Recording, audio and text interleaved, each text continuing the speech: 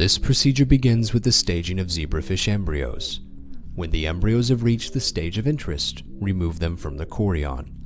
Next, holes are created in an agarose-coated dish with a pipette tip for mounting the embryos,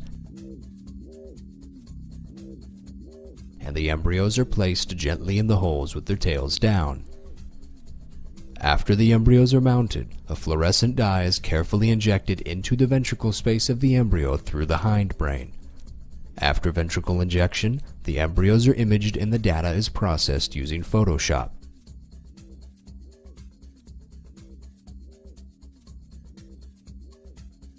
Hi, I'm Jennifer Gutzman from the laboratory of Dr. Hazel Sive at the Whitehead Institute for Biomedical Research and MIT in Cambridge, Massachusetts. Today we will show you a procedure for zebrafish brain ventricle injection. We use this procedure in our laboratory to study brain ventricle formation and neuroepithelial morphogenesis in live zebrafish. Due to the nature of transparent zebrafish embryos, characterizing the brain ventricle shape can be difficult.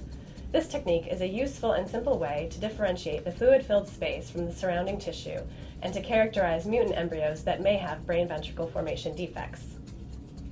So let's get started.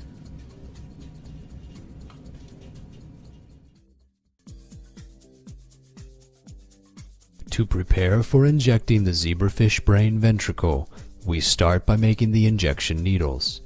A Sutter Instruments needle puller is used to pull the capillary needles. The capillary needle is then filled with a fluorescent dye, such as Texas red dextrin.